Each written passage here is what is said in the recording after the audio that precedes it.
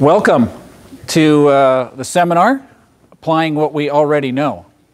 So many times when we go to a seminar, we want to learn more information, get new ideas. Well, you'll get that, but it's not in the general sense that I normally give lectures or presentations. Hi, I'm Jay Sutliff. I'm currently a professor in the Health Sciences Department at Northern Arizona University in Flagstaff, Arizona. And just to kind of give you a little update here, college professors are used to taking 16 weeks to explain their subject, right? And you get 50 minutes or 75 minutes, either 2 or 3 days a week, and it's great. I love teaching because if you didn't close the loop the last time, you can bring it back on the next visit. Well, today, this is a one-shot wonder right here, okay? So I'm going to try to jam in some information that'll be helpful to you and also practical, and helping in the spirit of ASI, sharing this information with other people and helping other people. So as we get started, why don't we pause for a word of prayer? Father, we're so thankful that we're fearfully and wonderfully made. And as we've come together here, you say that where 2 or 3 come together, you're in our midst, and we pray for your presence and your guidance in Jesus' name. Amen. So, applying what we already know. Here's the outline of what we're going to be talking about. New health-related information. I mean, we've done a really good job in America of getting health information out there. We're bombarded by it, right? Probably too much information. We probably have books on our shelves we've never read, right? Who has a book on their shelf that they never read, and then yet they buy another one, and you buy another one? I have all of those too, right? So we're going to look at all this information, but we're going to try to apply what we already have in our brain. Rather than trying to just add more, build more rooms on in the brain, we're going to apply this. But it's interesting that I was asked to speak, and I feel it's a privilege to come and share this time with you, and also it's a privilege that you took your time to come here and listen to this. But as I was thinking about this, I had a topic in mind that I've presented to my students a few times, and it's about sleep. I really wanted to talk about sleep. Okay, so I was preparing to do my presentation on sleep, and I like to use this illustration right here because I deal with college students. People over 25, 30 probably don't deal with sleep debt. You guys get plenty of sleep, right? Right? But I like to use this illustration of a college student leaving the state of Washington going across Montana. I think Deer Lodge, Montana is where this picture was taken. And this college student, running on a few hours of sleep, fell asleep at the wheel. And he hit the guardrail. Okay, I wouldn't show this if it was a negative as far as really bad. Okay, so I said, does this really happen? You got to go on Snoops and all these websites to find out this stuff. I have the newspaper article of the pictures where this actually happened a couple years ago. He fell asleep, hit the guardrail. Fortunately, there was not a passenger in the passenger side of the vehicle. Okay, the guardrail came right through the passenger side firewall and through the fender, okay, and out the back window. Okay, so this is what I was preparing to tell you about, is about how to avoid this. But that's really working with college students. So he had like 70 feet or so of guardrail sticking out the back of his car. Okay, this is the kind of stuff I'm used to presenting. But as I wrestled with the idea and the topic and the challenging ideas of what's going on in our health world, I really said, what's the one lecture that would probably be the most important to present? And I think it is, how do we apply the information we already have? And so really want to talk about how do we make behavior changes that last for a lifetime. So that's what we're going to look at. So growing up, I grew up in a home in North Dakota, almost Canada. And so if you hear a little bit of that coming through, that's where I'm right on the Minnesota-North Dakota Canadian border, right up in that corner there. So if you hear some of that coming out, you know why. Okay? But really, I was taught that you need to go to, my grandpa drilled it into my head that I had to get a college education and do better than he did. Okay? Well, I've got a lot more education now than my grandfather ever dreamed of having, and I don't think I'm doing any better than he did. He had a work ethic, and he was practical. Plumbing, welding, he taught me all the trades. Okay? But I was told that knowledge is power. Is that what you have heard? Have you bought into that concept? I work on a college campus where we're trying to tell everybody that they need to get a college education. They need to get a 4-year degree to really amount, and then we give those charts. If you get a high school diploma, you make X amount in your lifetime. You get a 2-year degree, 4-year, and all these things. You've seen those charts? How much more money? So we bought into the concept, especially in America, that knowledge is power. So we go and we get knowledge, information age. What a great time to be living. I mean, in our pockets, we have more information than we'll ever dream of doing anything with it. So the knowledge is power. So I bought the concept. So what is it that we know? Okay, we have health knowledge. You know, I didn't grow up in the Adventist church. Okay, but it was on a prayer meeting. I was actually a college student at North Dakota State University and was invited to an Adventist church. So I went to prayer meeting, and it was in January, and the pastor's wife got up and started talking about health. They said, it's time for our health what? Nugget. So here I'm a nutrition student at the local university, and I'm going to church, and all of a sudden, the pastor's wife pops up like a jack-in-the-box, goes up and does her health nugget. And then she sits back down, and we got into the Bible study. And I just said, what just happened? What's the connection here? A total disengage in my mind of what's this doing in a church? Okay, health knowledge over here. It didn't take long to go to the potlucks where we had breakfast cereal in a box with cheese all over it for lunch. Special K. I thought, this is really interesting. These people are into health. They've got health nuggets. They have healthy lunches. They removed all the meat.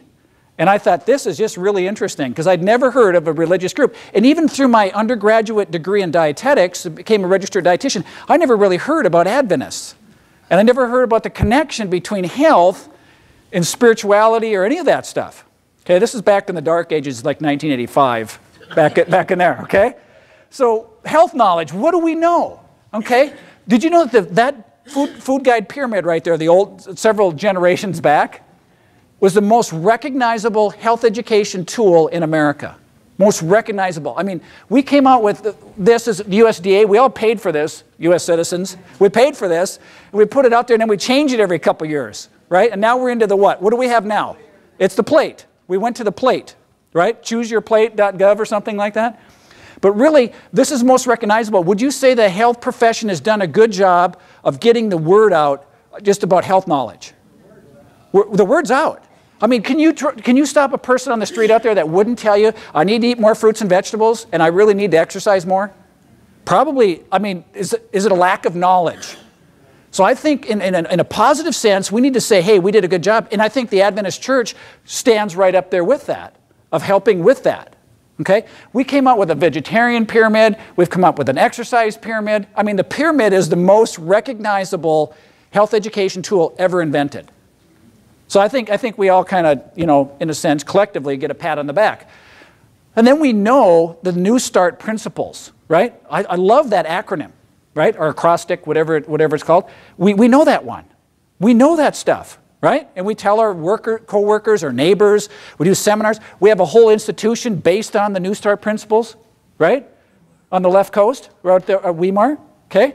And then what we have, the media gets involved. Now the media, sometimes you have to keep an eye on them. They'll take a little snippet out of an article and blow it up, right? So now I could have came here and told you about the 64th nutrient we have found now in broccoli that helps prevent cancer. So not number 63, but number 64. So we could spend time talking and debating, and then we get all these different things. But really the media, the health educators, we've done a great job of getting the knowledge out. Okay? And then, didn't we love it when they came out with the blue zones? Have you all heard of the blue zones? Five regions. And then anybody from Minnesota here? They're actually trying to create a blue zone. They tried to create it. Did you hear about this?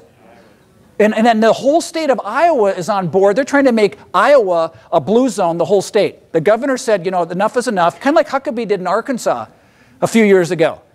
Okay, so now we've got a blue zone in Loma Linda, California. Fortunately, I live with a blue zone. My wife was born in Loma Linda Sanitarium. That sounds old, doesn't it?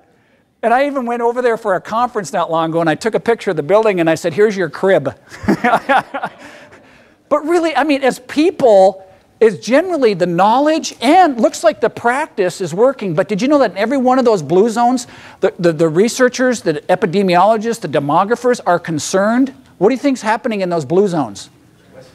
Western lights. Western lifestyle, they're concerned that the lifespan of the next generation is going to be shorter than the one now. In fact, we're seeing some of the research in America across the board that the lifespan of our children and our grandchildren is going to be shorter than ours. First time, it's kind of like it peaked, right? And it's coming down now. So how are we doing? We've got all this knowledge. I mean, you can't pick up a new... I'm riding on the airplane here yesterday, and I can't help but see the Arizona Republic newspaper in blood sugar and dementia. You know, I mean, it's everywhere. Health information, it's more chia seeds, you know, or whatever you're into this week, right? I mean, really, I mean, it's bombarding, okay? So I thought it would be interesting to say, let's give ourselves a report card as Americans. In 1985, the Center for Disease Control and it's prevention now. Did you notice that? That's been added a few years ago. Maybe several years ago. Center for Disease Control, and then they added and prevention. Okay? 1985, they started doing telephone surveys around America, and they asked people 2 questions for this portion. What is your height, and what is your weight? And so we've come up with the body mass index. My students hate body mass index. Why would they hate the body mass index? I mean, they write reports on it. What's that? Yeah, body mass index makes me look on the category I'm what? I'm overweight, obese. So when you look at this, you're like 18.5 to 24.9 or 25 is ideal range. So it's your height and your weight into this formula. And when I used to teach college in Nebraska, the students used to say, yeah, but I come from hardy stock. You know, and Mom used to say, yeah, he's just big boned. Right? He's big boned. But this is only one measurement of a person's overall health. But really, when you look at the studies, okay, healthcare costs proportionately go up with your BMI. Did you know that? The more earth you take up, the more you cost. Okay? Is that a good way to say it? What's it? Your feet don't get, well, they need to support, okay?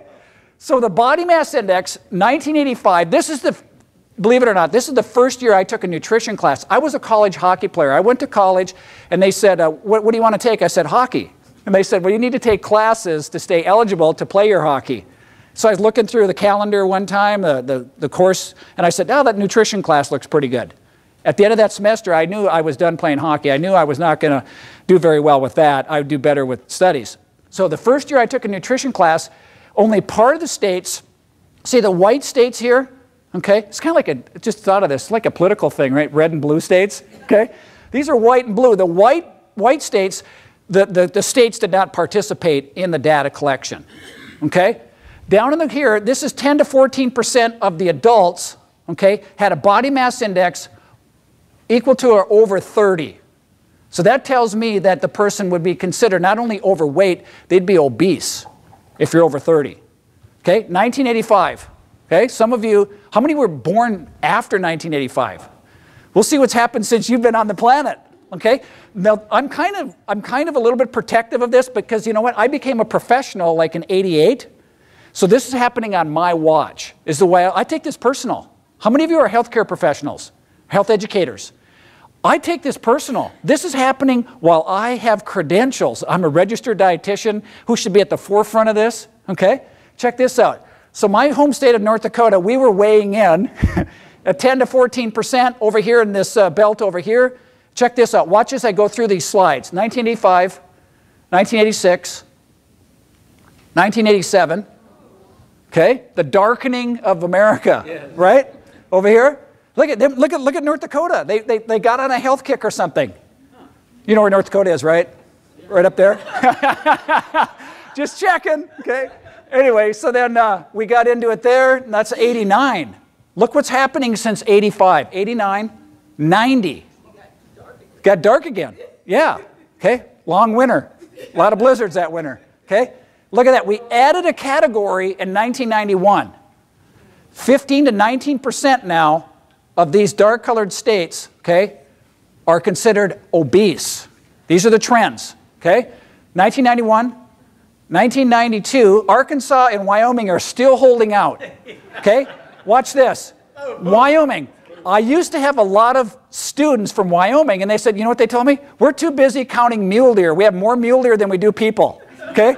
We have more coyotes, mule deer, and antelope and elk in Wyoming than we do people. We don't care what size they are. We've got lots of room to spread out, okay? But really, what we're looking at here is this is one indicator of health, but it's a major indicator of health of really how large people are, okay? Then they finally got on board. Wyoming finally started reporting in 94. But look at this, 95. There's something about this continental divide right here, okay? So I tell my students, move west, okay? What happened there? Oregon, Nevada, Idaho. And we added another category in 97. So what's the trend, obviously? We're getting larger, right? And so really more people need to move to like Wyoming and places where there's more room to spread out, really. 97, there's 98, okay? There's 99. Okay, we want to blame what? High fructose corn syrup, we want to video games, all these different things, whatever. I mean, there's all kinds of studies for everything, right? Like Colorado is the leanest state still to this day. And Mississippi is the largest, okay? This is 2000. We added another category. So if you're walking down the street in 2001 in Mississippi, every fourth adult you meet is obese. Not overweight, not big boned, not a little pudgy. We're talking large, okay? Health knowledge is increasing, and so is the body weight, okay? It's proportionate. Look at, then we've got a little bit more, and then we got over here in West Virginia, and we got Indiana joining the group. They were felt left out, so Indiana jumped on board. Still, the continental divide, something's going on here, okay? 2004. Added another category in 2005. Over 30% of the states, okay, down in here are considered obese. And then we add a few more. 2006, 2007, 2008, 2009. And this is the Bible Belt down here. Think about that. Okay, that's just tidbit for thought. And that's the last year that I could find the date on. You can find these slides. I'm going to post these slides. Later I'll give you a website that you can have these slides, or if you want to give me a thumb drive, I'll give you the slides if you want to use them for health education. You can go to the CDC's website and get these slides. Download them. You got them? Yeah, you can just go right on there and get them. You can even get the ones for where diabetes, or diabesity is what we call it, where diabetes and obesity overlap. So this is the outcome of more health knowledge. This is what spurred me on to, let's talk about how can we collectively, for ourselves and for other people, help them make behavioral changes in their minds, in their bodies, and overall. So how do we take this and put it actually into action? So I'm going to propose to you that knowledge does not necessarily equal power. Knowledge plus action is where the power's at. So we're going to spend the rest of the time now, how can we take action to actually apply what's already in the brain? Okay? So let's look at it. So we're on number 3 on the handout, if you're following the handout. Number 3, Roman numeral 3, adherence, relapse, and lasting behavior change. How many of us start out on January 1st making resolutions? Maybe we quit doing resolutions. It's in vogue right now. I'm not making resolutions, yeah. Isn't it kind of vogue to that? I don't do that anymore. I'm bigger than that, right? Or whatever, right? Well, maybe you are bigger than that, right? Okay, no pun intended there, sorry. But the Biggest Loser, we love those programs where we watch people have victory over these different things, right? But then they do a story on them in the very last pages of some other magazine, People magazine. They say, here they are 5 years later, right? And they show them. Okay? I would like to see a program where they actually bring people out who have maintained their body mass index over a lifetime.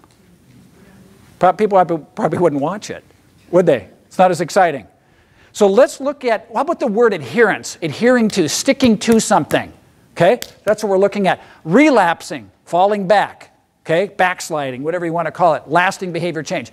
So the first thing we want to look at is that I was looking at this from a professional standpoint. On my watch, this is happening in America. I took it personal. What can I do?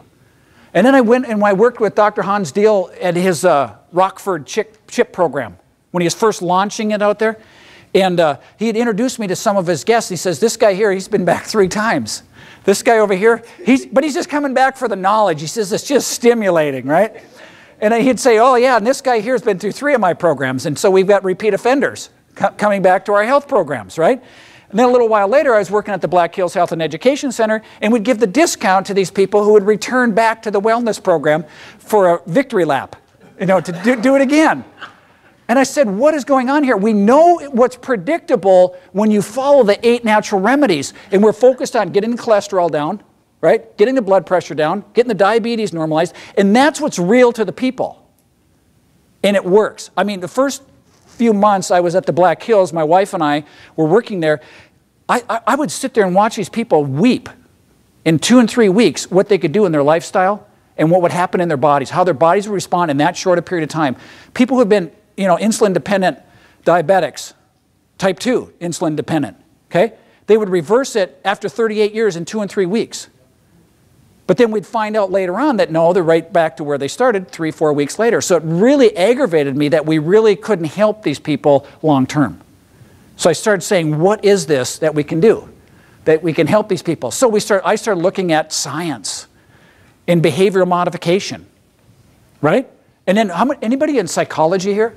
This is really dabbling into psychology. So I'm really kind of stepping over here because I don't really have the training in psychology, but really it's so much in the brain. So you start looking at theories and strategies to help people.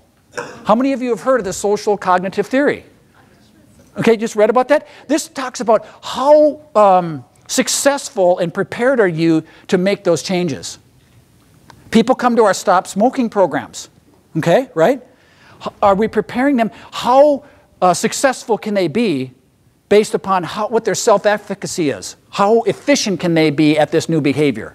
And then we look at environmental factors. Okay, you pull somebody out and you send them to a health program like Weimar or Black Hills or something like that. They come to your center, and then what do? At the end of 3 weeks? You wave bye-bye to them, and they go back into their old environment. Okay, how successful is that person going to be? They've pulled them out of their environment, put them back in there. Okay, another theory. This is the one that we teach the most at the college level, the health belief model, and we use this a lot because it really involves primarily the motivational, attitudinal components of perceived susceptibility.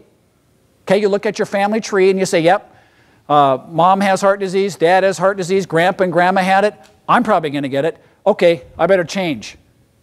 We use that a lot because it's based on numbers. Western medicine is totally focused on numbers, right? For the most part, mainstream. So we're looking at changing numbers, getting weight down. We're number oriented. And so we look at this and we say, you know what, we even have you've been on the websites where you can go on there and predict how old you're going to be. We do that kind of stuff and it motivates us to change a certain amount of us. And some people, that really clicks for them. They get a scare, they get a checkup. I want to be around for my grandkids. That kind of stuff. That's the health belief model. Okay? You don't have to know these names on there, but they're just kind of concepts you already know. Okay? We just happen to give them titles and some people write books on them and things like that, right? In acronyms, okay? Excellent. Now, how about the theory of reasoned action? This has to do about your attitude and based upon your social norms. One of the Blue Zone principles is to hang out with people who have the same lifestyle. So in your social circle, is it more acceptable to practice a certain behavior or not? So it's kind of like peer pressure. So I'm just featuring a couple of different theories or strategies that people use to help others make changes or for themselves. They adapt these. Have you heard of these? But you kind of know the concepts. You see that? There's peer pressure. There's the perceived risk. How likely am I going to have a heart attack, get diabetes, those types of things. How efficient can I be? How successful can I be? There's also another one called self-determination theory. How determined in your gut are you to do this? And that's where a lot of us guys, you know, we're left brain dominant. By George, I'm going to do this, right? I'm going to gut it out and I'm going to do it, right? No emotion involved at all, right? Okay.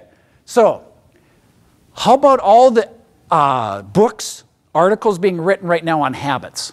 How many of you read a book on habits in the last year. Have you read any of these books? Have you read? You haven't? Okay, well, we'll talk about it a little bit then. Okay, the whole idea behind, how about the book called The Power of Habit? Talking about how we can actually change bad habits and make good habits. There's different philosophies on that, and most of the time when we're trying to change a bad habit, what are we focused on? The bad habit. So we're focusing on not eating ice cream. I'm going to quit eating ice cream. So what do you think about all day? Can't eat ice cream. Can't eat ice cream. Can't wait till my birthday so I can have some ice cream, right? Or that wedding, but you're thinking about the bad habit all the time rather than saying, what can I eat? You're saying what I can eat. Okay, I'm focusing on food because I'm a dietitian, kind of a natural progression there. But really what we're finding in this book is a pretty good book, The Power of Habit. It talks about we need to take a cue. So when you do something already, you have a keystone habit that you add something to that habit you already do. Most of us shower every day. So before you shower, you have to work out for 15 minutes. So before my shower, I'm going to do 15 minutes of workout. And then what we do is we get in the routine. You get the reward from it, feeling good, feeling better, maybe losing weight, whatever it is. And then it gets this loop going. So that's the habit loop. And some of that works well for some people. And then you change environments or you move or something like that and you get out of that habit. But some of us have doing things for so many years, we don't even realize we're doing them. That's the point here, okay? Now, a study at Duke University said that more than 40% of the actions people performed each day weren't actually decisions, but habits. Now, think about that just for a second. 40% of what we do every day doesn't even really compute in the brain. We just do it automatically. That can be good, or it can be horrible. Okay? So think about the habits that you have. If I asked you right now, what shoe do you put on first, your left or your right, would you know? Right. Do you know? Right. Do you ever thought about it? Yeah. Right foot. Right foot? Left foot? Okay. How about when you get in the car to drive, do you go through all these rituals, you put on the seatbelt and things like that, and you don't even realize you're doing it. You go into a room and then suddenly you're looking for your keys and you did this habit thing of setting it down somewhere, right? But then you all of a sudden got a hook on the wall, and the minute you walk in the door, you put them on the hook. That's habitual or automaticity. Okay, so check this out now. Check this out from behaviors of becoming automatic. There's a word I want you to stick in your mind right now called automaticity or automatic. Look at it. Some automatic processes do not require any, check that out, any willful initiation and operate quite independently of conscious control. Think about that. We do a lot of things that we don't even willfully do or we don't even think about. Does that concern you at all? Okay? These processes can be instigated by stimuli of which we are not yet conscious or by stimuli of which we were recently conscious but are no longer. And I think of this because a lot of times towards the end of a semester, a student will come to me and want to try to improve their grade the last week of the semester. And they go into their automatic stimuli without even thinking about it. Maybe it's worked for them since first grade, second grade, third grade. They start crying or doing whatever kind of habit they've done for so long to try to be convinced that they really need a better grade. Okay? So that's what I started thinking about. But think about some of the other things that maybe you do. Here's a classic example. When I was just getting done with college and starting my professional career, my grandfather had passed away, and my grandmother was still living in the house, and it was a large house, and she spent half the year in Arizona. And so she said, my house sits empty half the year since you're moving back to town and just getting started. Why don't you live with me? And I thought, no, I can't go back. And she says, why don't you live with me? And I said, okay, I will. And so I did that, and I kept her house and so forth. So I lived with her for a couple of years, and I moved. I was getting ready to get married, so we bought a house. And I moved into the house ahead of time so it could all be ready and so forth.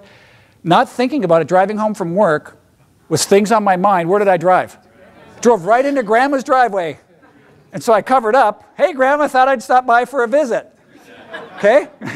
No willful, I was totally distracted. Okay? And so it's kind of disheartening to think that you're driving 75 miles an hour 3 feet away from people going down the highway and they're not even willfully thinking about what's going on. Not to freak anybody out. Okay? So we're thinking about the automaticity of our actions.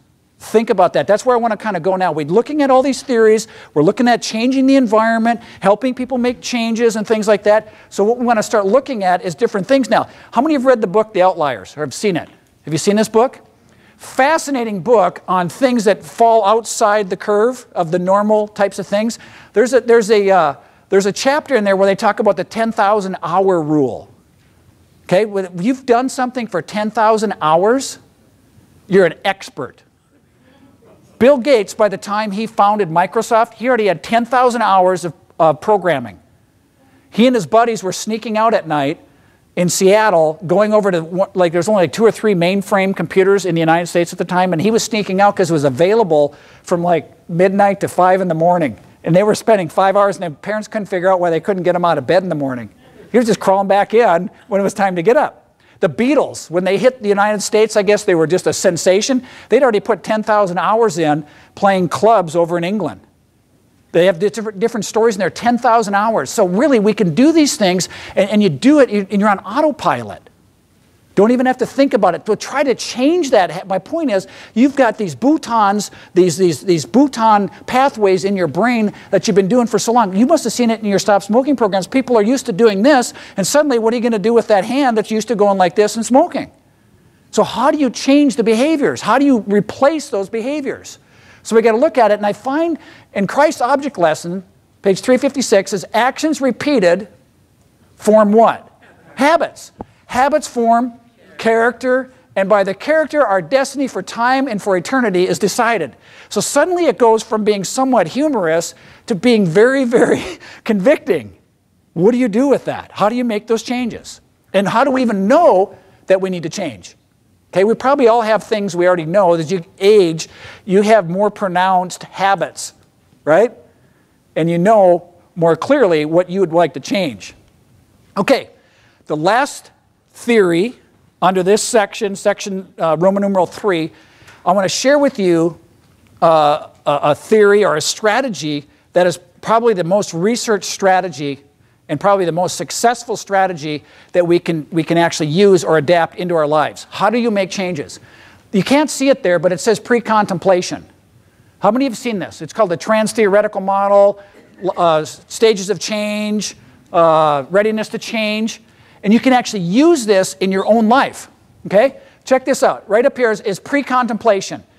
Somebody isn't even aware or even desiring to change something, okay? What do you want to use? What habit? Weight loss. Weight loss. Person says, you know, not even aware of their weight.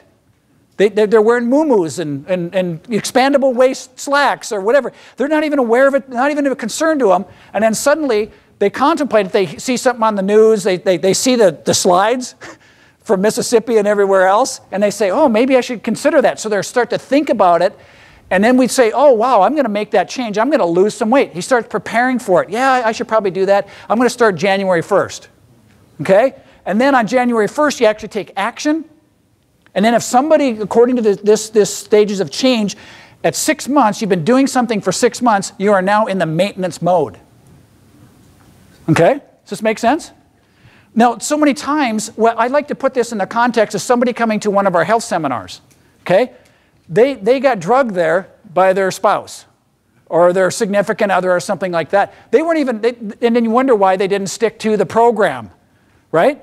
This explains part of the reason, because when someone comes to our health seminars, or even us, we're at different stages of this change. And you say, oh, this is just, you know, this is a bunch of malarkey, just get in there and gut it out and all this stuff, right? But see, a person comes along. I think about when I became a Seventh-day Adventist.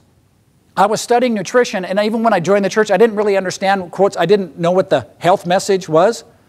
I just thought you don't eat unclean meats and those types of things, right?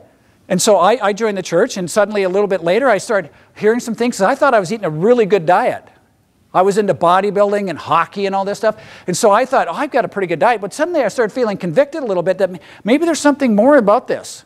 So I started contemplating it, and then I jumped right over preparation and I jumped into action. Sounds like a left-brained male that didn't get married till he was 30. That's what I was, right? So here I'm about 25, 26 years old, going to graduate school. I'm contemplating saying, hey, I'm going to try to experiment with changing my diet. And I went from pre-contemplation to contemplation, jumped over preparation right into action. What do you think I did? I did this. I relapsed. Okay? I backslid. Okay? So what did I do? Did I go all the way back to pre-contemplation? I didn't. I actually went back here and kept contemplating it, and then I prepared. You know what I actually did? I said, well, I guess I'll just try being a vegetarian for a while. So I went and I got some green salad, brought my lunch to work with me, and I went and bought a big block of tofu. Okay? Just threw it in the middle of my green salad, and I said, I guess this is a vegetarian. Okay? I was going to skip right over that special K loaf with all that other stuff on it for lunch, right? Breakfast for lunch, and go right into it with tofu, a big chunk of tofu. That lasted about a week. Okay? And I went back and I said, you know what, I really need to go into this preparation stage, okay? And I prepared, I took action, and I said, okay, Daniel only needed 10 days to prove himself. I need 30, okay? I'm going to do this. I committed to 30 days in 1989, okay? I'm still in the 30-day experiment, okay? But the first time, then when I saw this model here, I could see myself on there that I'd skip some of these stages. And we ask people to do this. How about an evangelistic series where somebody comes in, they don't have a clue, they see your handbill. We just had a prophecy seminar in Flagstaff, and people are walking by because we're right by downtown, our church, and we're roping people in. There's one guy convinced some guy on the street to come in. He ended up getting baptized. We haven't seen him since. Okay. He wasn't even contemplating, and we put him right over here into the action mode. You know what I'm saying? I'm not underestimating the power of the Holy Spirit to convict people and to change people's lives, and that can happen. But so many times we do a disservice, and we take this guilt and shame like we're failures. But really, you got to realize that we all go through this stages. Maybe they're faster. And think about this. Here's a classic example, Nicodemus. Where was he at? Nothing wrong with me. Right? I'm a Sanhedrin. Wasn't he the highest ranking theological person? But suddenly there's something in his head. He heard John the Baptist preaching. And he went to Jesus by night and he contemplated it. Okay? And he disappears from the scene. 3 years later, finally, he's been preparing, he takes action. And who basically funded the early church? By and large, we're told Nicodemus had a big part to play in the church. Okay? So I think all of these models are excellent. And if you can use them, click them in. But what the interesting thing is a lot of them are based upon behavior modification. Modifying your environment, and I'm not downplaying that.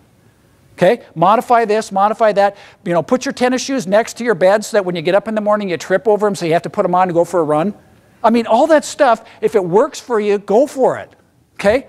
But I think that it's really interesting. And then what really pushed me over the edge is I was getting ready to write my dissertation for my doctorate. You have to write this big paper. And I thought, I'm going to do a dissertation on adherence. And I'm going to pick exercise. And I thought, you know, everybody that writes a dissertation probably thinks they're going to change the world by writing this paper, right? And then if you have a good advisor, they say, you know what, do something that you can get done, okay? Do that later when you're getting paid somewhere, do that big study, right? So I contacted this guy named Rod Dishman. Everywhere I turned, everywhere I looked, he was the guru on exercise adherence. He's a professor at the University of Georgia. So I emailed him. Within 24 hours, he answered back. My side of it said, hey, I've been reading a lot about you, I've been reading your books, your articles and stuff like that. Could you give me some insight on a little part of this research on adherence that I could study and write my dissertation on? He wrote back within 24 hours and said, I quit doing that. I got out of that 5 or 6 years ago. I was too frustrated with it. But good luck. Okay? So many good approaches, helpful, but really even modern science. But then I suddenly realized, I read this in Ministry of Healing. Apart from divine power, no genuine reform. See that genuine? Deep reform can be affected. Human barriers against natural and cultivated tendencies. Do you have natural tendencies towards things? Do you have things that you've cultivated and made yourself? Natural and cultivated tendencies are but as the sandbank against the torrent. Get a picture of that. Okay? Not until the life of Christ becomes a vitalizing power in our lives can we resist the temptations that assail us from within and from without. So these theories are good. And they may even go in deep. Okay? But most of them, it's Ministry of Healing, page 130.5 is on the website, so it must be halfway down the page. Okay? So really what it's saying here, apart from divine power, all these things, in a sense, are somewhat, and I don't want to downplay this, but they're kind of Band-Aids. But think about that. Have you ever been around a flood? We lived through a flood in North Dakota. The Red River runs north into Canada, right on the North Dakota-Minnesota border. And, yeah, it floods up there all the time. We had 107 inches of snow, 9 blizzards in 1997, and we got flooded.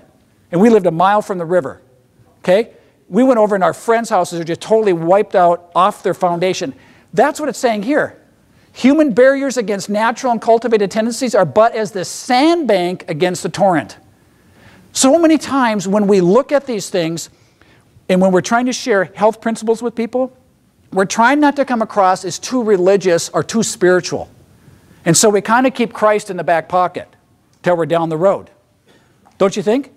Yeah, we don't want to be religious. We want to focus on the cholesterol and the high blood pressure and all these things. We want to help them get that down. But really it says here, if we're trying to make changes, okay, it says that we have to have that vitalizing power from Christ in us to actually make changes in our lives. Otherwise, it's like throwing a sandbag against a big river coming. That's the Christian advantage. So when we look at the Christian advantage, as Christians, we should have, in a sense, the ability to overcome our habits much more so than other people who do not have that power in us. Okay? It says in Corinthians, 1 Corinthians, do you not know that your body is a temple of the Holy Spirit? Think about that. The Holy Spirit of God is actually living inside us, and this is the vitalizing power of Christ. When Christ went away, He said, I'm going to give you another comforter, and I'm going to give you power. Okay? He is in you whom you have received from God. You're not your own. You were bought at a price. Therefore, honor God with your body. So we have two people. One's a Christian, one's not a Christian. The non-Christian's using all these behavior modification techniques and things like that, and may be more successful than the Christian who's really not using and tapping into and allowing the power to work through them. That is the Christian advantage, Roman numeral 4 or 5. Plan of action. 4. So, what we need to look at is really, when we look at behavior change, there is a great controversy over our habits. Think about that. Our daily habits are actually involved in this great controversy. Think about the first temptation in the garden. What was it? Use the senses. Use the food. Use the appetite. And then the first temptation of Christ? Same thing. And look at this. This is really powerful. Christ knew that in order to successfully carry forward the plan of salvation, He must what? He must commence. He must begin the work of redeeming man just where the ruin began. Now get a load of this. Adam fell by the indulgence of appetite. In order to impress upon man his obligations to obey the law of God, Christ began His work of redemption by reforming the what? The physical habits of man. And so many times we separate. We're separatists. We separate the mental over here, and we've kind of grabbed the Western medicine philosophy that we need specialists, right? You go over there and see the mental health person. You go see the physical health person. You go see the social health person, and then go to the pastor over here for the spiritual health. We divide these out, and we partition them out, and we take them out of context. I'm saying we need to bring them back for ourselves, and when appropriate, we bring them back into the whole picture for other people. But look at that. He began His work of redemption by reforming the physical habits of man. So I want to focus on that now. And it says the declension in virtue and the degeneracy of the race are chiefly attributable to the indulgence of perverted appetite. These are the daily habits. The things we eat, the things we do, the things we view. We don't even realize we're doing them. We're automatically doing these things. Okay. So, what does Scripture say?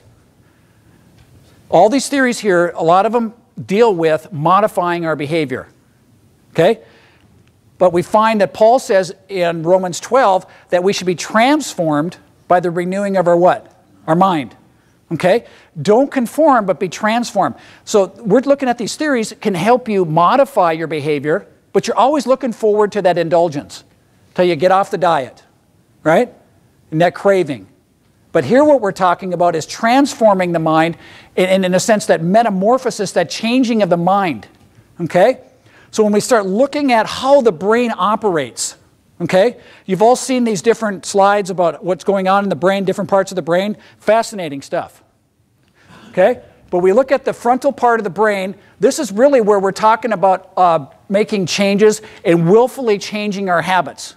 This is the key, okay? Scientific studies show that the frontal lobe, right up here in the front part of the brain, the prefrontal cortex, is where our spirituality, our morality, and the will resides. Right up here in the front part of the brain. Okay, so when we start looking at that, we look at, have you seen these slides? No. Oh, this is fascinating. Check this out. So the prefrontal cortex, or the frontal part of the brain, check this out. A cat, this is by total brain mass. A cat's frontal lobe is 3.5% of the total brain. Okay? Right? That makes sense. Okay? The ladies generally like the cats more than the guys. Do you ever notice that? Okay? But look at this. If you graduate up and get a dog, he has double the frontal lobe. Okay? That's why you can train a dog but not a cat. Part of the reason. Okay? And that's why there's more cats hit, I think, on the highways than there are dogs. Okay? But you take a chimpanzee, 17% of its total brain mass is considered the prefrontal cortex, the front part of the brain. That's really the engine of the whole body, of making those morality, spirituality, and those types of things. Obviously, my dog, we just got a dog not long ago, and she's my running partner. Love the dog to pieces, but you know what? It's still a dog. Okay? Chimpanzee, 17. Look at the human brain.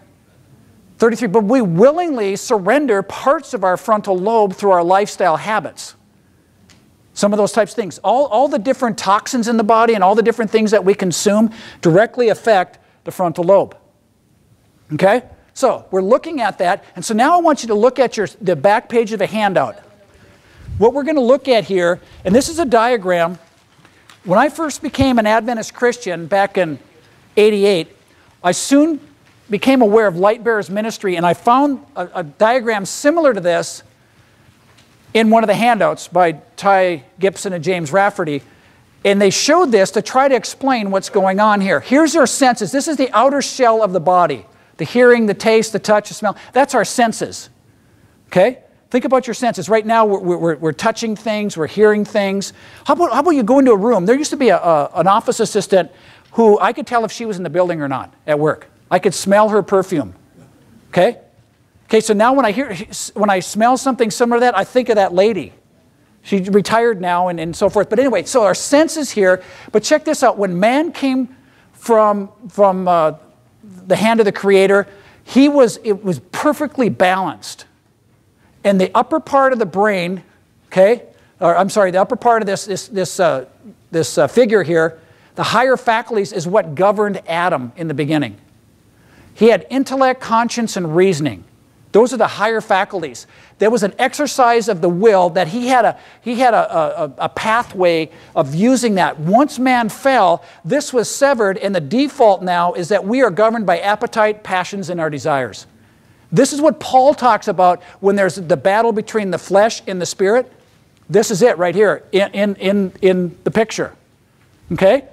So think about this. We have 33 to 38% of our brain, okay, mass, really wanting to be governed by this.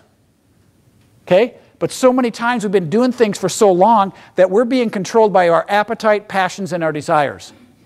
Now this is the flesh, in a sense, and this is like the spirit. This is the battle that goes on all day long. Does this make sense? Okay? So then what we look at are these evil down here in and of themselves. Do you need an appetite? Is it good to have an appetite? Yes. Should we pray that the Lord takes our appetite away? No, I don't think so either. How about our passion in the right context? How about a passion for whatever it is you're into, running or whatever you're into, okay? Desires. Do we want to get rid of our desires? Okay? This is really lower faculties. They're not negative in and of themselves. What they were intended, though, is to be governed by the higher faculties. So let's do some terms here. The will. Think about the will and the power of the will. The faculty by which a person decides and initiates action. It is that which exerts conscious control over a person's behavior. Remember, we can get in such habits that we bypass that will. Hopefully, we're bypassing it into the higher faculties that we automatically are in tune with the will of the Lord and that we're functioning up there. But unfortunately, I don't know if you're like me, but too many times, suddenly I'm on my third piece of pie.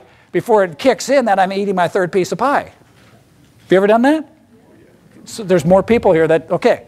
So, and then these other things over here, okay? So what else about the will? So it's really about our will. And some people say you just need more willpower. Well, how do we strengthen the will? We're going to look at that. The will is what brings the mind to rational or physical action. Okay, so these are some terms to understand what's going on here. And the will is the power of choice. We have a choice. Okay, but remember now, we are governed typically unless we make a conscious choice and we allow Christ to take control of our mind. Okay, we're going to be controlled by our appetite, our passions, and our desires. That's what's going to govern us. Unless we make a conscious choice of allowing the intellect, conscience, and reasoning that's in harmony with the Lord to control us. Okay? So this is God's avenue of approach. He comes to us, He says, come now and let us what? Reason together. He intellectually wants to talk to us. He wants to discuss with us. He wants us to make intelligent, informed decisions. But on the other hand, Satan doesn't care. He'd rather come down here and entice us with visually stimulating things, things that we put in our mouth, things that we put in our bodies and different things like that. He's operating down here. He's using the senses and he's using the lower faculties. He did it with Eve and he's been using that, and that's why he used it on Christ right away in the wilderness. He said, I've been getting people for 4,000 years. I just use the breads to stone thing. You know, I just throw it out there and he's like, whoa, what happened there? Okay? So really, think about this. This has been riveted in my mind since 1989, and it's been the best way that I can find to have victory over habits and changing lifestyle patterns is right here. And hopefully it's a benefit to you. I'm just passing it on. It's not original with me. Okay? So think about the lower faculties. Okay? I think they fit nicely into 1 John, where it says there's three things: lust of the flesh, lust of the eyes, and the pride of life. Those are our biggest downfalls right there. You can be categorized into three categories. The seductive power of Satan uses these to access us through our carnal nature and our senses. So let's look at them individually. Appetite. That's not just necessarily food. Anything that lust of the flesh, strong desires, indulgence, anything that's contrary to the will of God. Okay, that's what Satan's using. He's enticing us.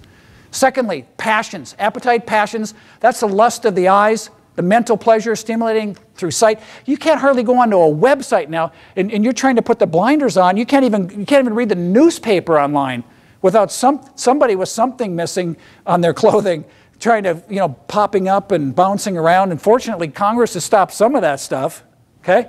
And now we've got desires, the pride of life. How about the materialistic satisfaction with worldly goods? Pride in our titles and things like that. So now let's look at, what I thought would be really good to look at is look at some examples, some biblical examples of three individuals who had actually examples for us who had victory over appetite, passions, and desires. The first one I want to look at is Daniel. Daniel 1:8. He gets taken captive into Babylon. And what do they want to do? What does the king want to do right away when he brings people into his kingdom? Give them the best. Now think back there. Wouldn't this be like a 5-star restaurant in the day that Daniel's invited to? You can have what the king is eating. You can have what President Obama and Vice President Biden are eating. If you could eat it there, that's what they're being invited to. They've got private chefs. Here, Daniel comes in, and he purposed in his heart ahead of time that he would not defile himself. He had a habitual pattern from his childhood, and he continued to live it when he got into the crisis. Obviously there was other things going on there. There was food sacrificed to idols and things like that. But he decided ahead of time that he would not, defile himself. He purposed ahead of time. Another example, how about somebody with passion? How about Joseph in the Old Testament? Second in command, right? And what's happening to him? How's he being enticed? Potiphar's wife is pushing his buttons. So it's interesting too that Daniel was probably a teenager, wasn't he? 16 to 20 years old. Joseph's probably similar. Somewhere in there, around 20. Figure? Think about that. He's in his prime of his life and he's thinking, man, I can have this. She had to be a hot babe. I mean, I would think that the king, would have probably a really attractive wife, right? But she's probably not getting the attention, whatever. And what does he say? How can I do this great wickedness and do what? Sin against God. Is he using his higher faculties? Is he using intellect, conscience, and his reasoning? Did Daniel use intellect, conscience, and reasoning?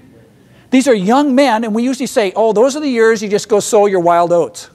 These guys are in their young prime, and they're still allowing the higher faculties of the brain control their actions. They're automatic for the higher nature. Okay? And then the last guy, early in his career, okay, talking about, think about, I think Solomon was in his early years too, right? And he was handed the kingdom keys. And what does he say? Oh man, I can't wait till I can get a few Rolls Royces and all this. No, what's he say?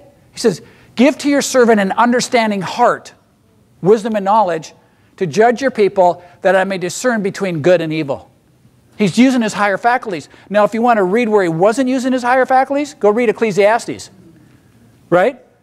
That's where he switched, somewhere in his life, he switched gears and stopped functioning in the higher faculties. He switched gears. 3 perfect examples of how we can have victory over our habits through these 3 different major channels that Satan uses, whether it's appetite, passion, or desires, kind of grouped together. So, we're going to try to wrap up here. Paul says that the weapons of our warfare are not carnal. We don't need to use worldly strategies, even though they can be helpful. We don't have to look at these carnal things, because our weapons of our warfare are not carnal, but they're mighty where? In God, for pulling down what? What's a stronghold? When you think of a stronghold, what is a stronghold? Fortress. Okay? They're embedded. How many of you have strongholds in your life right now? Right? But it says that don't fight them with carnal weapons like January 1st. Those types of things. If those help support. But really, he says we need to go to spiritual warfare here, pull down these strongholds. And he says really pulling them down, there's actually a word in there that says to blow them up with dynamite. And then there's a word called dunamis, dynamite. Okay? The only dunamis I know on this planet that can really blow up those strongholds is the Holy Spirit dwelling in us and living out in us. So he pulls down and casting down every argument, every high thing that exalts itself against the knowledge of God, bringing how many thoughts into captivity? Okay. This is a spiritual warfare, and we can't be fighting it on the fleshly, carnal level. That's the bottom line. Okay, so our carnal weapons, our strongholds, our fortresses, our castles, we're casting them down.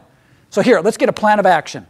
How can we actually strengthen the will so we can actually give our bodies an opportunity to overcome our cultivated and inherited tendencies? Number 1, link my will with the divine will. And God actually even says he'll do that for you in Philippians. He says that both to will, he'll give you the will, right, according to his good pleasure. He'll give you the desire, and he'll actually do it for you if you allow him into your life. Number 2, make a commitment. Now, a little bit more on that later. Provide an environment for success. How many of us have set ourselves up for defeat by taking in different things and exposing ourselves to things in our lifestyle habits that are really, we're sitting ducks, and the enemy is just playing with us like a cat plays with a mouse. Our lifestyles. Are we actually practicing temperance and balance and abstinence in our lives? How about be punctual? I was just reading a study of the day that the more punctual you are, the stronger your will is. Simple little things about being on time. Okay? Being on time. Now, if spouses are here together, don't look at your spouse on this one. Okay? Don't be doing the elbow thing. Okay? How about, because if my wife was here, I'd be tempted to do it. Practice deciding things. How many times you sit and waffle and waver and things like that? I think there's even some quotes in Ellen White that talks about how we weary the angels by not making a decision. Okay? Practice deciding things. Stick to your decision after you've weighed it out. These types of things actually strengthen your will. And you put it on the side of God being able to work through you and giving you the power. Okay? Number 6, complete each task before beginning another. We live in this world where job descriptions say must be able to multitask. Okay, and the brain researchers right now are coming out and saying that you technically cannot, in the true sense of the word, multitask. Your body's constantly flipping off and flipping on switches when you switch your mind and you do these things. Possibly you become so automatic doing it, maybe become more efficient. But initially, when you're trying to do more than one thing at a time, you're turning one thing on, turning the other thing, and you're constantly switching switches. Okay? And why do you think we have so much ADD and ADHD going on? We've got all this stimulus going on and our brains running in many different directions. Okay? Do the disagreeable things as soon as possible. Getting them out of the way. This is all about strengthening your will and overcoming bad habits. Read deeply and thoughtfully, stretch your mind to understand and retain what you read. And here's a big one too. Roll out of bed as soon as you wake up after your planned hours of sleep. Constantly procrastinating actually weakens the will, okay, and gets into procrastination. Number 10, operate your life by plan and not continual impulse. Delayed gratification. These are all things that work together to strengthen that will so that God can actually work through you and actually help you overcome the habits that we are so ingrained with. Okay, so we're wrapping things up. We talk about Paul talks about, and this is one of my last things.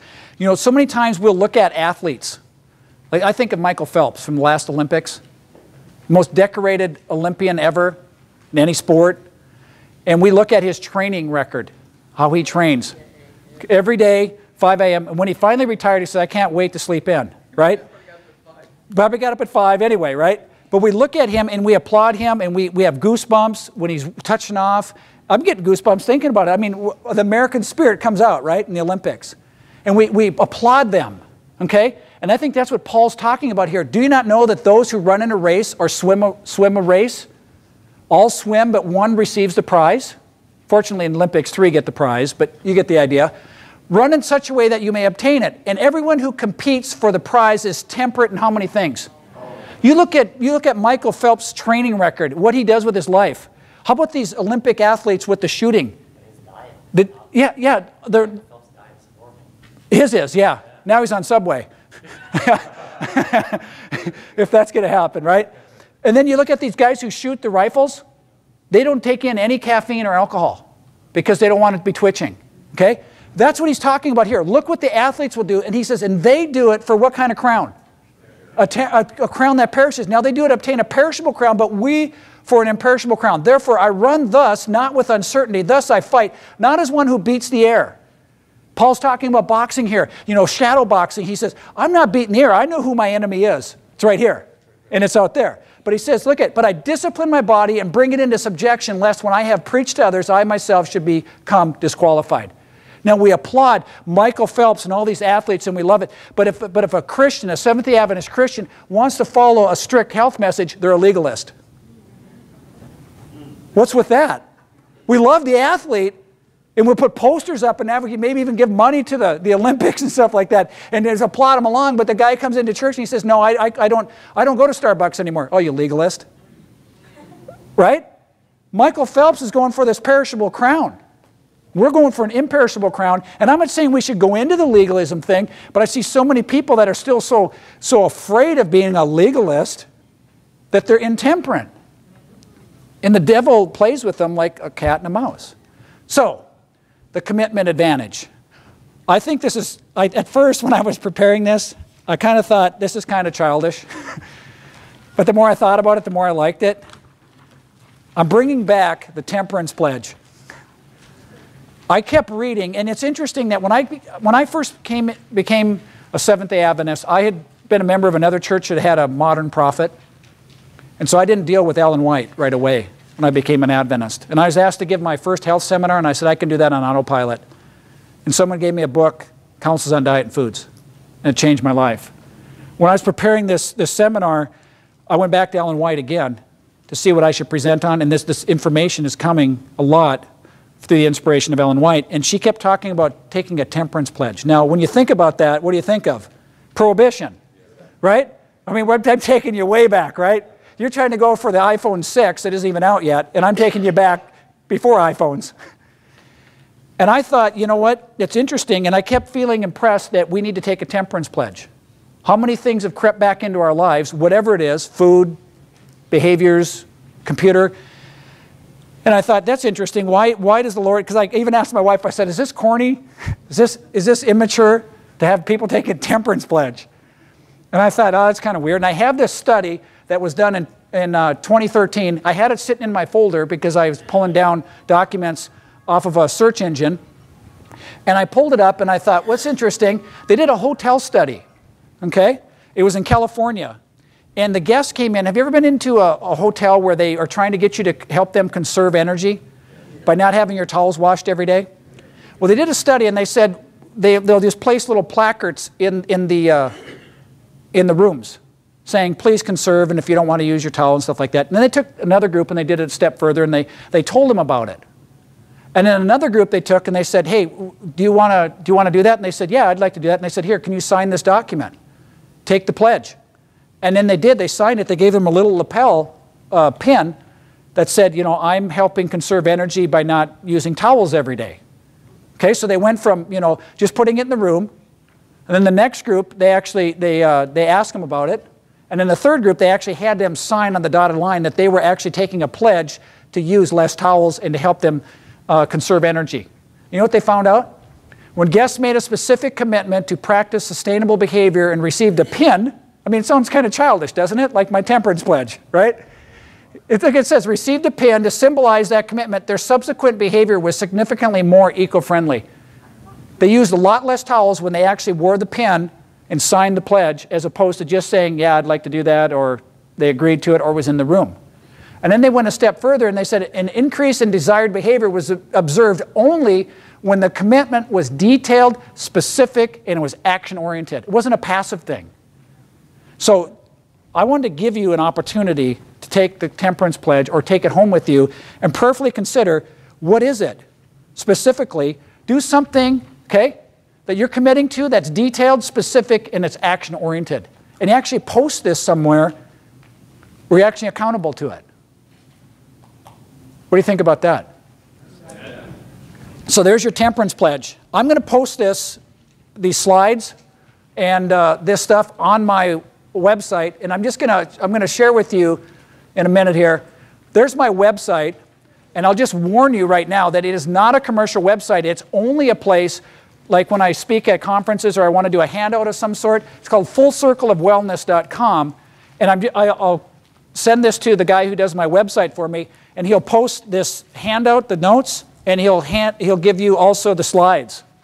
But remember, I'm not selling you anything on there. It's not even a commercial. It just has basically, it's a placeholder where I can put handouts and put slides up for your viewing. Okay? It's called the fullcircleofwellness.com. So, let's close now. What is that other diagram that I've given you there? If you're a health educator or you want to make a difference in your community or help people make change, I think the new way we need to look at that idea is really that when we look at, you can call it whatever you want, wellness coach, lifestyle coach, life coach, whatever it is, really we need to start thinking of ourselves more in helping and coaching people to make these lifestyle changes. And I think rather than being the authority and you know, waving the finger and doing all this knowledge and stuff, we need to come up next to people and actually help facilitate the change and be a coach that actually helps them along. On the left-hand side here is the handout you have, and you can modify this.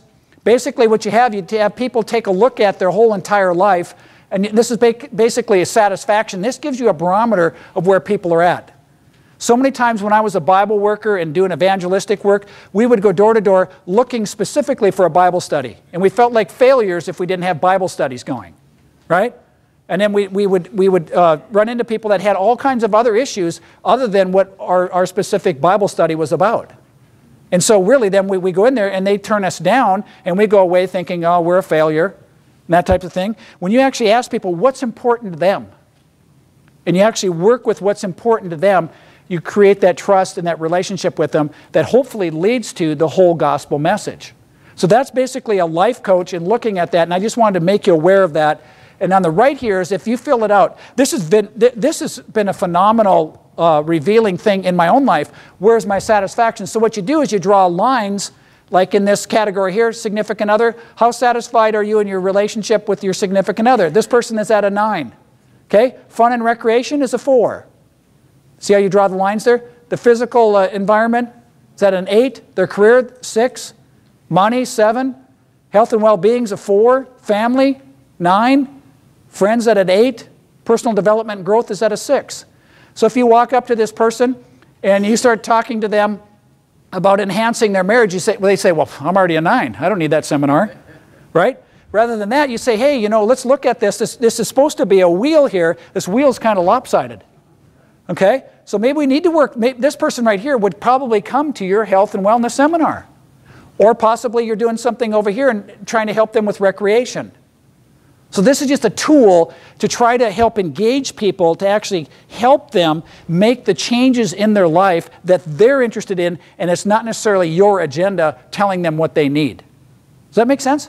Yes. Okay, so I think really, when I look at this whole concept here, I think this is the new quotes, what we call the Bible workers. The Bible workers really need to start looking at their careers or their profession as more of a life coach and helping the people, first of all, where they have the need. And these types of tools can actually help you define where their needs are at. And then we can intervene with them and actually help them facilitate lasting lifestyle changes. Okay? So, take the pledge when it's appropriate, specific, detailed, and commitment. Okay? I'll take some questions if you still have some energy left. I'm kind of yakking on. So remember, I had 16 weeks typically to tell you this. Did it in 70 minutes. Yeah. Number 10 on the plan of action? Number 10 on the plan of action. I haven't memorized them yet. Operate your life by plan. Yep. Not continual impulse. Okay? Does that help? You have a question here?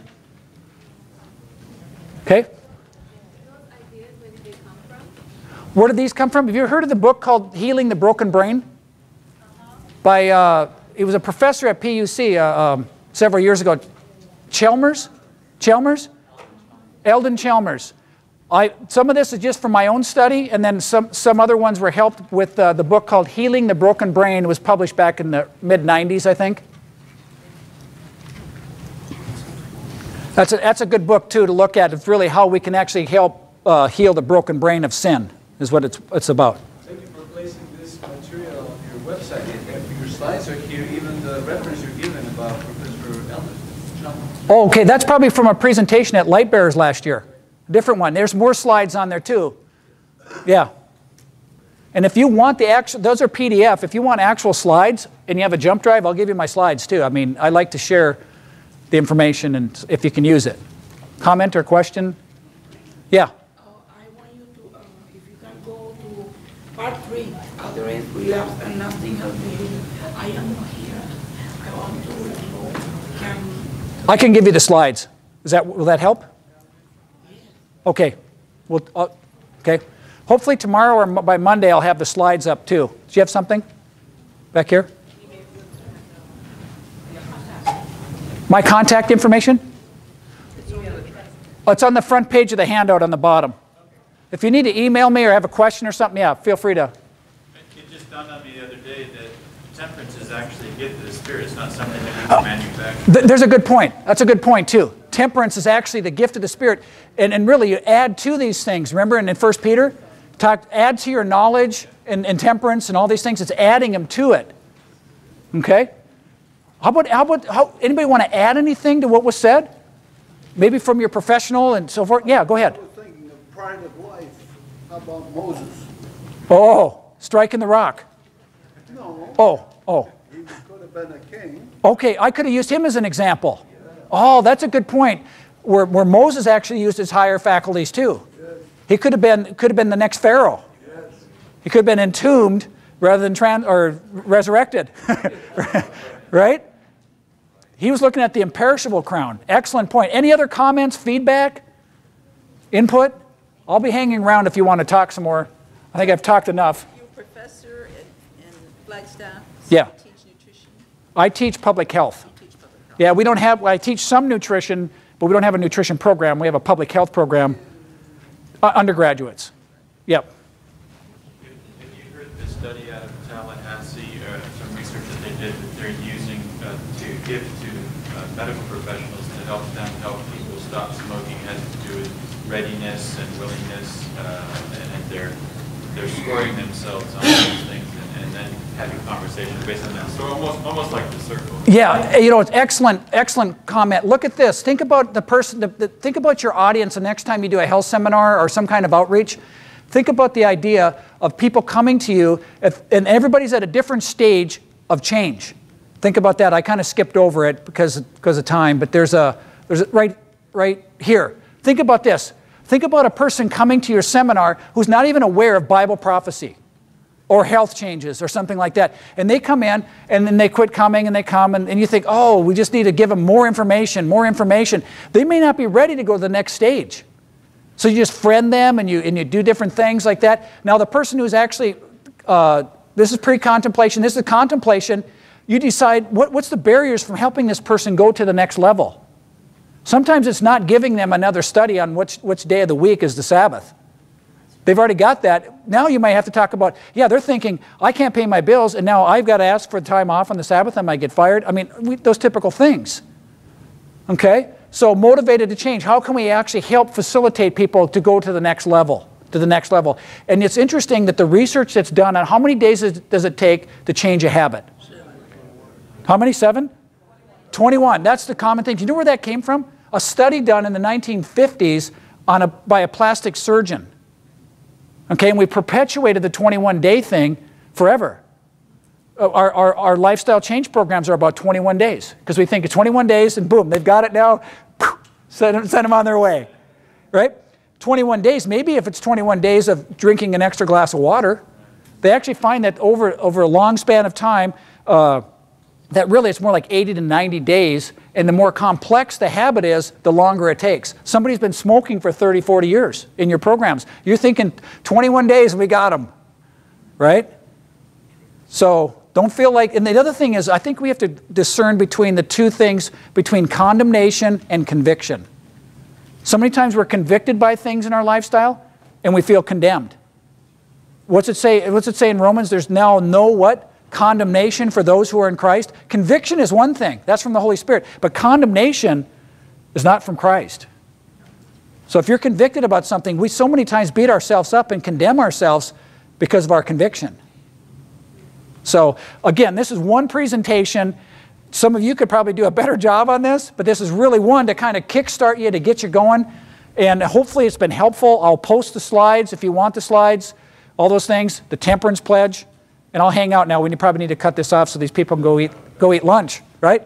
One more question. Okay. Yeah, I just want to say, I used to get very discouraged when you shared with people and they start on change and they get results and then they move right back. Yeah. But I realized that behavior change is not always very easy, but people move back and forth until they realize, they learn every time they... Exactly. And then finally they get on the road on the straight and narrow path. And I think sometimes we're impatient. Absolutely. We don't lose, even though somebody may not make that change right away. You storing knowledge and you giving them something that they can fall back on. So it still is helpful. And see, when you relapse, you don't relapse all the way back. You don't go all the way back here. No, in our studies with the Stop Smoking. Dr. Weaver's been doing the Stop Smoking programs up in Detroit area for 40, 50 years. So this is a guy that's probably should have been presenting today. People that were off for a year had quit 3.8 times. Interesting. So it took them several times. No, I say on the average. Yeah. When people were off for a year, they had quit smoking for a short period of time. Yeah. For at least 3.8 times. Wow. That was the average. Well, what's an exciting thing? This kind of closes the loop. When I was in high school, not anywhere near even knowing what a Seventh-day Adventist was, my parents went to a stop smoking program. And my dad was breathed free ever since. My mom later, 3.8 times later, okay? But my parents, I didn't even know where they're going. And I later on joined the church and actually started doing stop smoking programs. And my dad says that's the program that we went to that helped us stop. And then the guy that didn't stop, when my dad did, he came to my seminar with my dad to try to get him to go again. 3.8 more times. Okay. Okay, let's close, and then we can chat, all right? Father, thank you that we're so fearfully, wonderfully made, that you've given us these higher faculties that can govern the appetite, the passions, the desires. And Father, we use these biblical examples, and we look at our friends and our family, and Father, we pray for the Holy Spirit to dwell in us, to change us into the image of Christ again, and that you'd move us along at your pace. And Father, we thank you in Jesus' name. Amen.